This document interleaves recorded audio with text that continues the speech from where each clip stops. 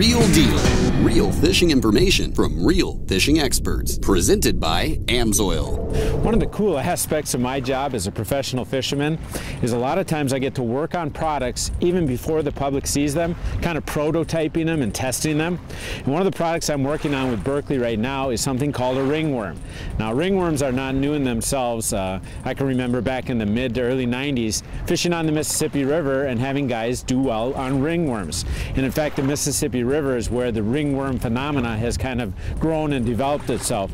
But it has now spread across the country, and a lot of people are catching walleyes with ringworms. The key is that it's a power bait ringworm. It's got that scent that helps the fish not only find it, but help grab on and hold on longer, giving you a chance to set the hook.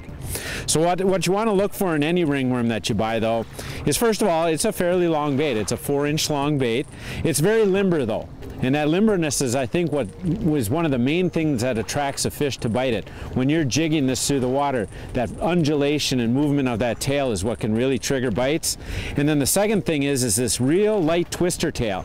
And you don't want a real stiff one back there, because what you want to happen is if this thing is sitting still in the water or just barely gliding through the water, you want that twister tail just kind of moving back there and undulating.